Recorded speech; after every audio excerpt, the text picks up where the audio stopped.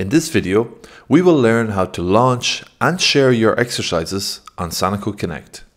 To make an exercise available for your students, you need to share the exercise first. After the exercise is shared, it can be accessed by any student who connects to the session. This means you can create exercises that your students complete on their own, either during class or in their own time. To share an exercise, navigate to the exercise menu and click on the arrow next to the exercise you want to share and choose Share to Session. Now let's see what the student sees. On the student dashboard, they will be informed that there is one new exercise unopened. Once they click on it, they will have the option to Start Exercise, as you have shared it. If for whatever reason you wish to withdraw the exercise, you can do so by clicking on Withdraw Share.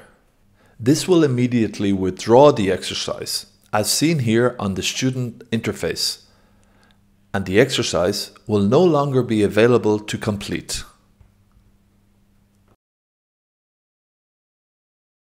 You can also launch an exercise with Custom Exercise. You can launch any exercise you've created to all your students at once, and even control which parts they can see at any given moment. You also have full control over their recorders if needed. Once the preferred setting has been chosen, you're ready to launch it to your students. As you are in full control of this exercise, you can end it at any time. You can also collect all student submissions, keep the exercise shared, or remove all groups. When finished, click on End Controlled Session.